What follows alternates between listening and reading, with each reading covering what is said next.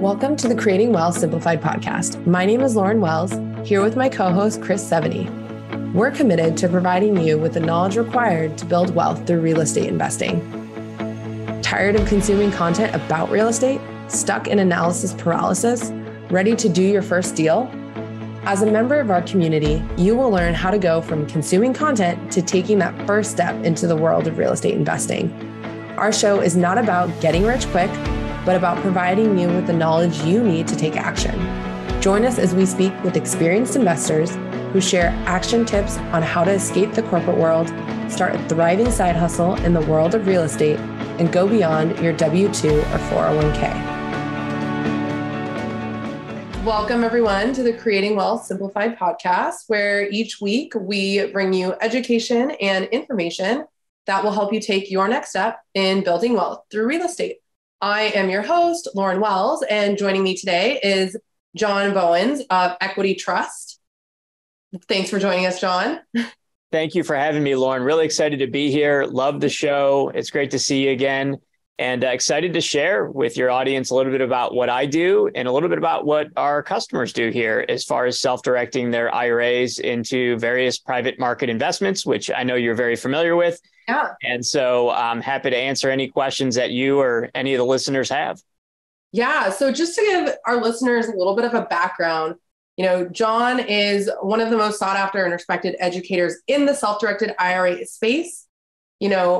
As a director, head of education and investor success at Equity Trust, John is able to draw from his 20 years in real estate and his experience as an active investor. In his travels across the US and virtually, he has trained over 60,000 investors during more than 400 workshops and classes, spreading the message about the power of building tax-free wealth and leaving a lasting legacy by investing in what investors know best. And I think, John, that just speaks so well to what our podcast is trying to do, really educate and give people the tools and knowledge to take control of their own finances and their own future. So I love that and happy to have you here today. I know that self-directed IRAs come up all the time with conversations I know I'm having with investors, friends, former colleagues.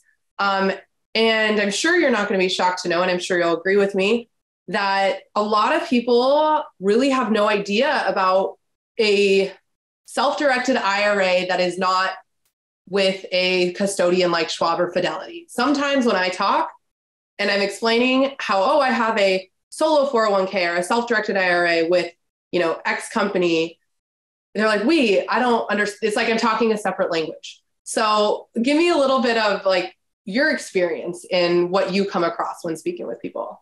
So not uncommon, Lauren. I can tell you that I have those conversations every day. My team of IRA counselors here, every day we get phone calls. Wow, I wish I would have known about this 10, 15, 20 years ago. And 20 years ago, when I got involved in real estate, I was working for a small mom and pop real estate company. And I was also in business finance school, and I was learning all about IRAs and 401ks and other retirement plans. And I was learning about the stock market primarily and investment management around the public markets. And so I was on the trajectory to become a financial advisor, financial planner, but I was involved in real estate. And I went to the founders of this company I was working for, and I said, you guys have never talked about your IRAs or 401ks. I've been learning all about the tax advantages of IRAs and retirement plans. Why don't you have these types of accounts? And they said, well, John, we're in real estate. We've made our wealth in real estate. We're going to leave a legacy to our family with real estate, to our children or grandchildren with real estate. And we don't believe in those IRAs and 401ks and other retirement plans because we don't believe in the stock market. And it's a shame, I think, but unfortunately, many of us have been conditioned from a very young age, academically. I spent thousands of dollars academically to pursue this degree, to pursue this career path. And no one ever told me that you could own real estate, that you can own a private credit fund, that you can, or an interest in a private credit fund, that you could invest in private money loans, that you could buy and sell privately held companies or shares of privately held companies. No one ever told me that you could do that with an IRA. I was conditioned to think that the only way to save in a retirement plan and to invest in a retirement plan was to invest in the public markets. That is the stock market, mutual funds, ETFs, bond funds, maybe some treasury securities, right? Publicly listed and publicly available investments. No one ever told me about the private markets. And so 15 years ago, I met our company founder. His name is Dick Desich, and he's widely known as the pioneer of the self-directed IRA industry. He put together one of the very first real estate transactions with IRA investors back in 1983.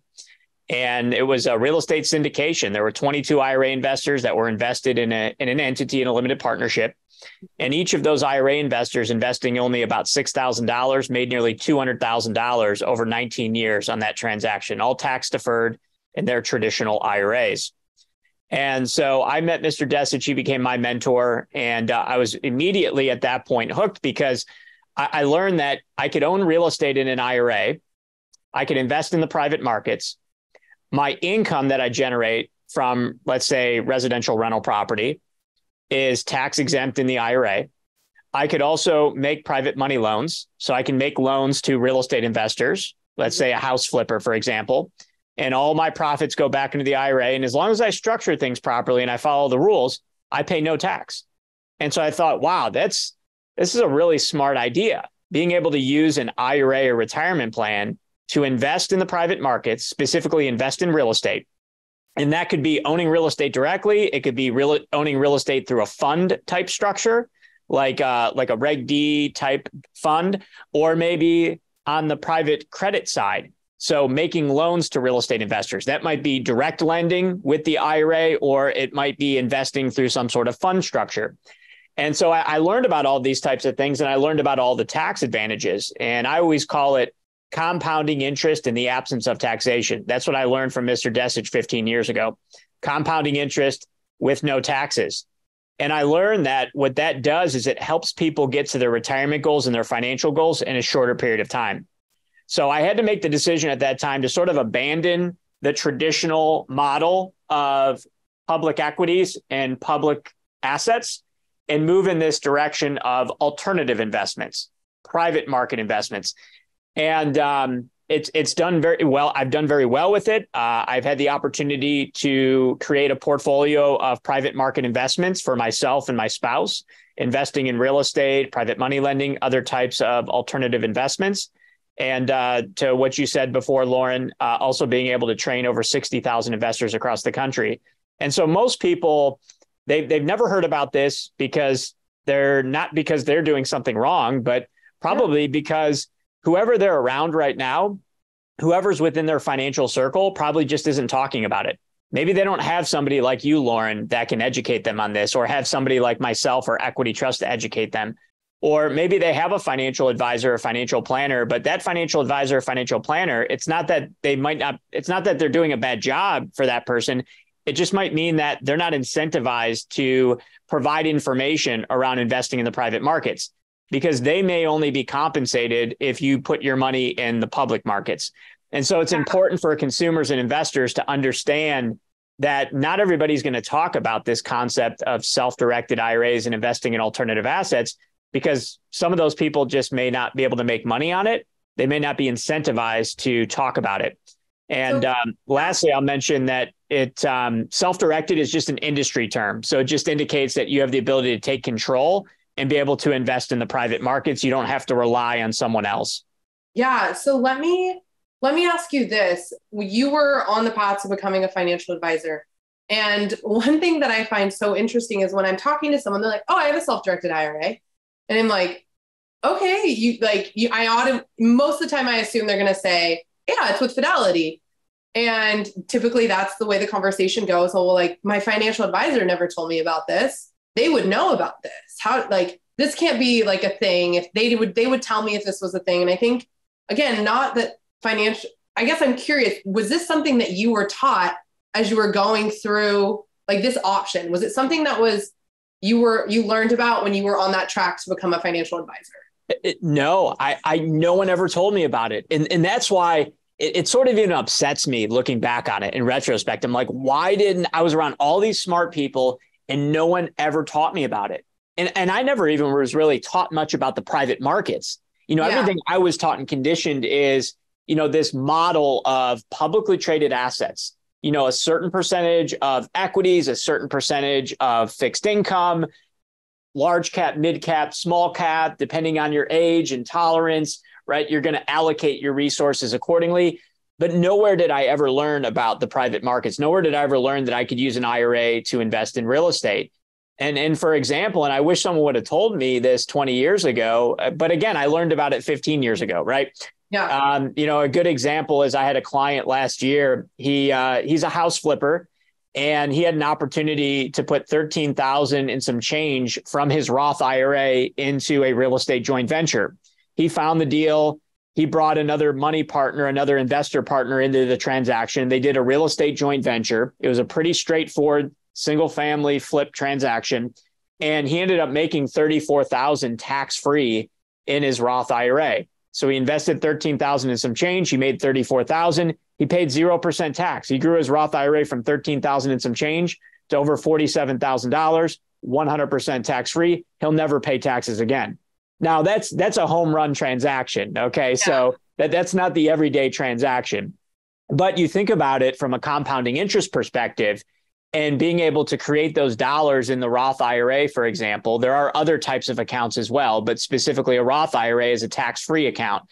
And so if you're compounding your interest in a tax-free Roth, eventually when you take the money out, you pay 0% tax. You leave it to your children or grandchildren and they pay 0% tax. So 15 years ago, I started learning about the power of this compounding interest in the absence of taxation and how I can invest in the private markets and potentially make a better rate of return than what the public markets are doing. Now, I can't advise people or tell people that just by investing in the private markets, you're going to be able to outbeat the public markets, or you're going to be able to significantly reduce your risk by investing in private assets. Ultimately, diversification and risk is in the eyes of the investor. And what I really do and what I teach is helping people be more involved with their money. We always talk about here how money likes speed and money likes us to be involved. And so if we're not being good stewards of our own money, if we're not involved in managing our own money, we shouldn't be surprised if we take losses. And that's just the truth of the matter. Yeah. And so we have a lot of folks here, and I work with a lot of folks, friends, family members, clients, business colleagues, that they want to take control and they want to invest. They want to examine the transactions. They want to find investments that make sense for them.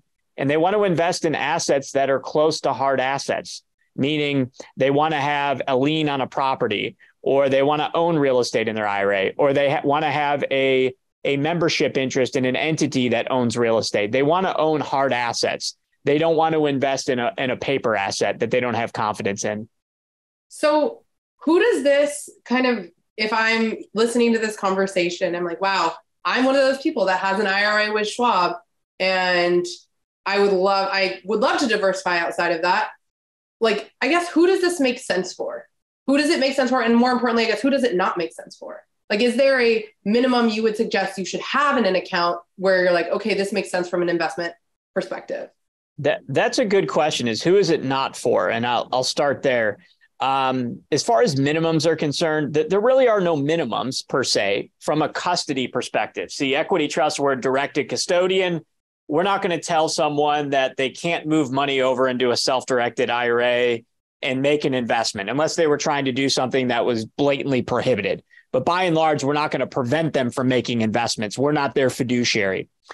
So there's really no minimums. The minimums are really going to be determined by the investor and maybe the investments that they're making, right? So sometimes if you're investing in a private fund, they're going to have a minimum investment. Maybe that's very small. Maybe it's only 5 or 10,000, or maybe it's 25,000, or maybe it's 50,000, right? So the investor is going to have that conversation with whoever they're working with, whoever they're investing with, to determine what their minimums are. As far as moving money over from one IRA firm to equity trust, that's a pretty straightforward process. All one is doing is transferring or rolling money over from one 401k provider or IRA custodian to the equity trust account. So that's a simple transfer or rollover process. And one of the common questions I get is, if I roll money over or transfer money, are there adverse tax consequences or penalties? And the answer is absolutely no. So you're just moving money from one account to another. As long as you follow the process and all of the guidelines, you won't have any issues with moving your money over without any tax consequences. And then when sending money out for an investment, so let's say I buy a property or I make a private money loan or I invest in a private credit fund, whatever it is that I'm doing, I'm not borrowing against the account. I'm not distributing money from the account. I'm actually making an investment. You want to think of it just like buying a stock or mutual fund, which is what most people are familiar with. When you buy a stock, cash leaves the account. In return for that, cash is a stock certificate. Now, in today's day, it's all in electronic form, but that's what it is. That's the underlying asset. When you buy real estate or you invest in a private credit fund, it's the same process. So IRA money leaves the account. In exchange is a membership interest, call it a subscription, or it might be a property. So you actually have a deed to a property. Or like myself, I do private money loans to real estate investors secured by their properties. So when my IRA money sends funds out for a private money loan, I have a lien on that property. I have a promissory note and a mortgage. So that's the best way for listeners to think about this logistically, is just moving money into a self-directed IRA with a company like Equity Trust, who's a custodian that specializes in these types of alternative assets, and then directing your funds out for the investment. And don't be surprised if you go to your current financial institution and you say, oh, I want to buy real estate or I want to invest in this private asset.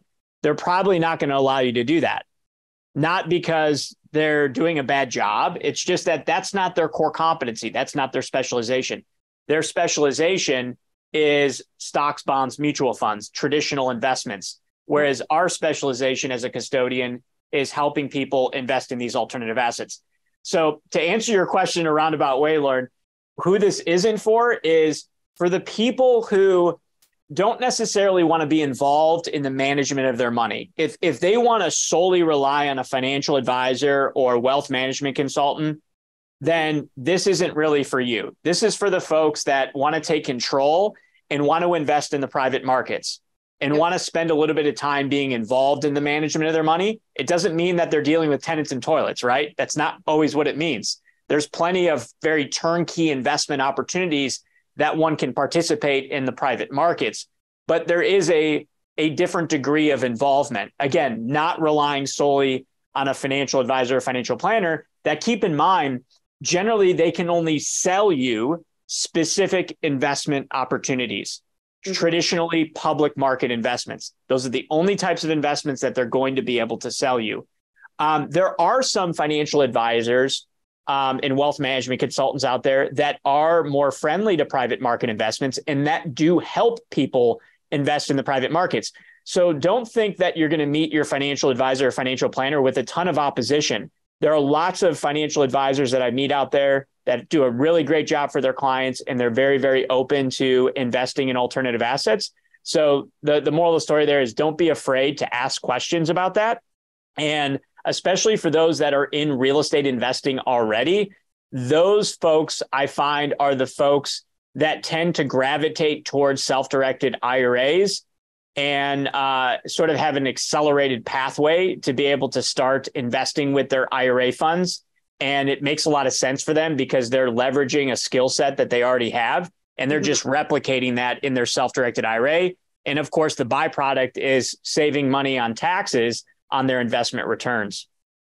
Yeah. And I think for like a few notes there, you know, what we're seeing with layoffs, because let's talk about like timing, like when would I do this? I think one thing that for me personally was so unclear before I moved into real estate, when you leave an employer or let go, which we're seeing a lot of, especially I'm in California, so we're seeing a ton of that in the tech space. Yep.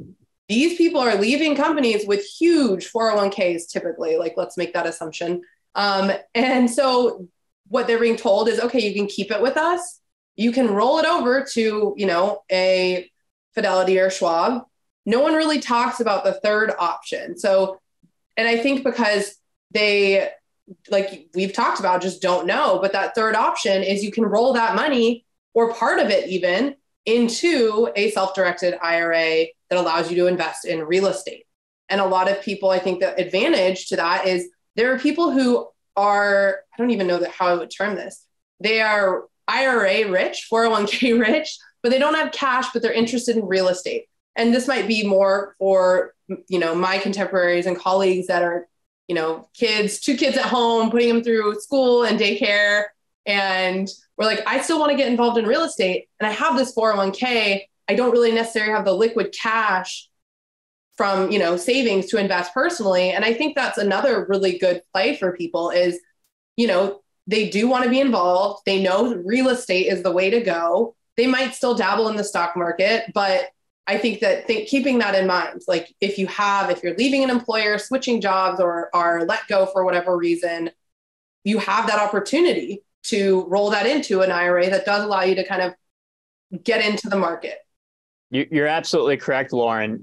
When someone leaves an employer, they can roll their money over into a self-directed IRA.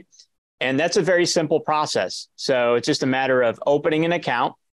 And that process only takes really minutes. So that's like opening up a bank account and then initiating a rollover from another employer 401k. That's just a simple phone call that one would make to their employer plan administrator. And Equity Trust, we have services where we help customers do that. Now, we don't advise on should you sell this stock or buy this stock.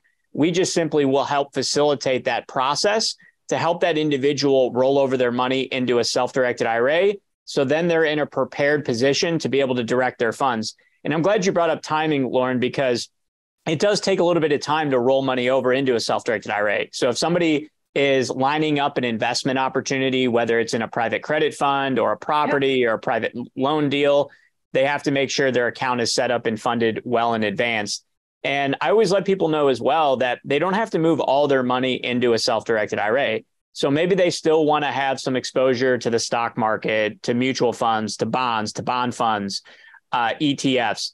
So they can still continue to work with maybe a financial advisor or a wealth management consultant over here.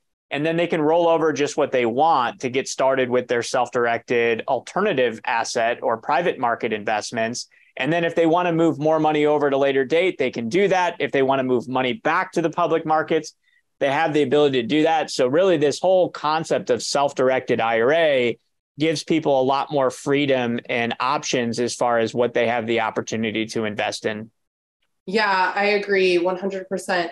Can we talk about things that you talked about that you mentioned this briefly earlier, like unless it's clearly prohibited. So there is a lot of flexibility within the self-directed IRA space. However, what are some of the things that are not allowed? Sure. So in 1974, when the law was passed that created these IRAs and other retirement plans, it was called the Employee Retirement Income Securities Act of 1974. And the law is exclusive rather than being inclusive. So the government only tells us what we can't invest in, not what we can invest in. So what we can't invest in with our IRA is collectibles. So things like artwork, rugs, antiques, those types of investments. Our IRA cannot be an investor. I actually hadn't heard that one before. Yeah. Artwork is, I actually, it's interesting you bring that up. So artwork I have seen out in the markets, in the private markets, has actually become quite popular. Investing in art credit funds or art debt funds, actual individual funds that own art. And it's I can't do that with an IRA because it's considered a collectible. And then from there, the tax code tells us that we cannot transact our IRA with certain persons. They call these disqualified persons under 4975 of the tax code.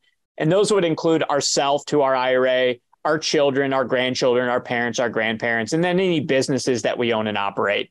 So, for example, if I own a piece of real estate now, I can't put that in my IRA. My IRA can't buy it from myself. I can't take money from my IRA and loan it to myself. And what you find, Lauren, is that a lot of these laws, they're common sense laws.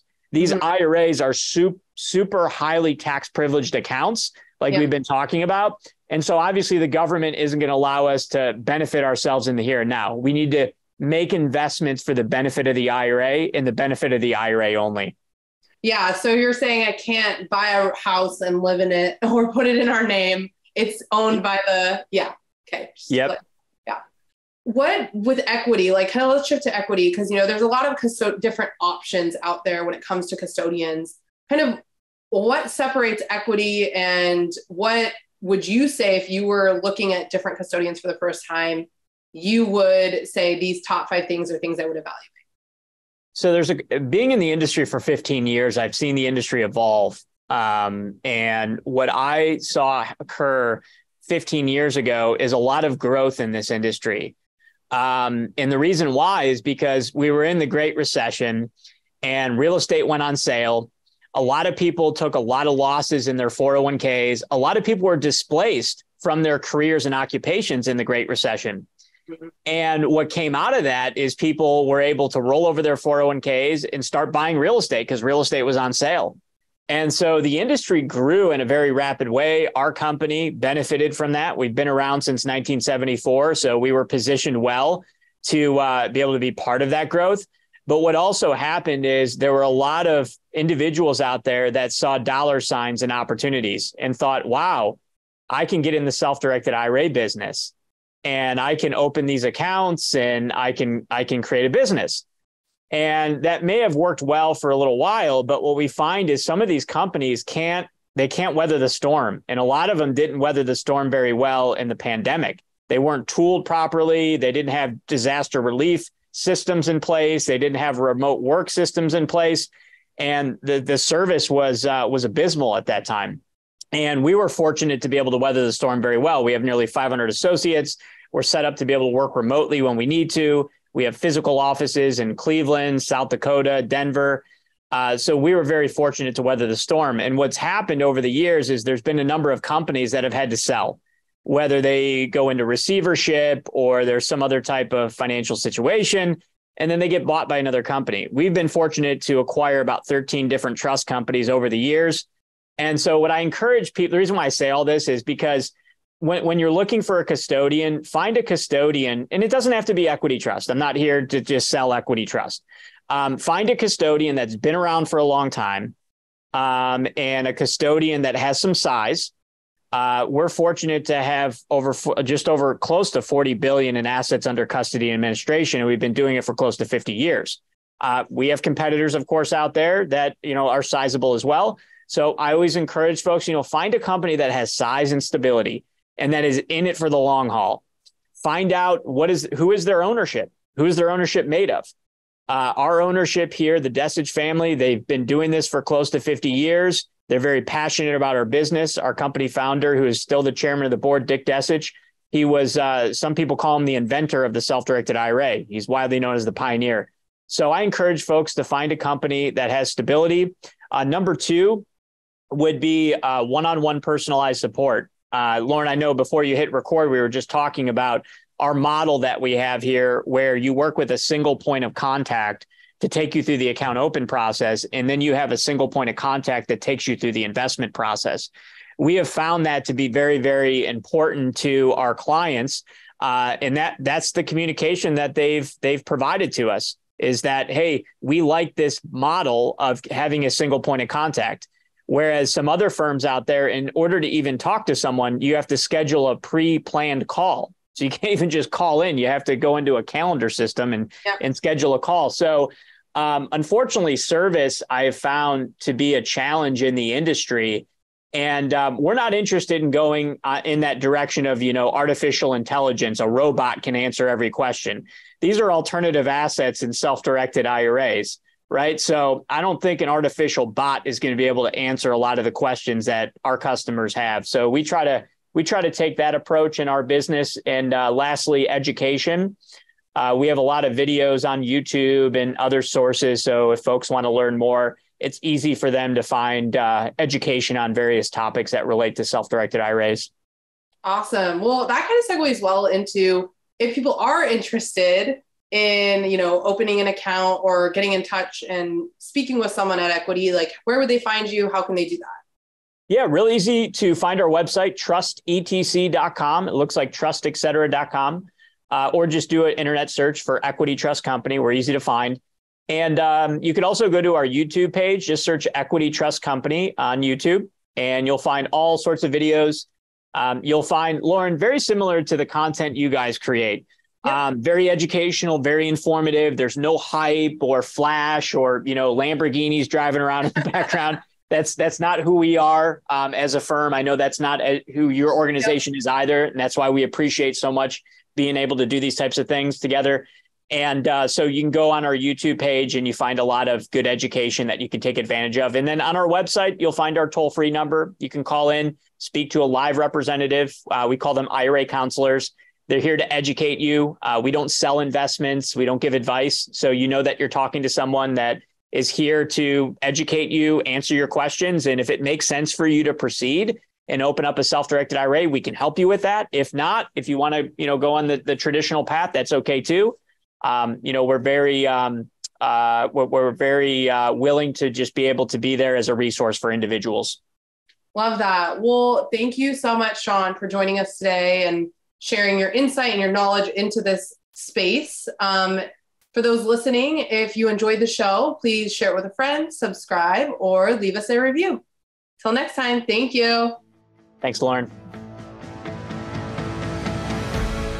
Thank you for joining Lauren and I on this episode of the Creating Wealth Simplified podcast.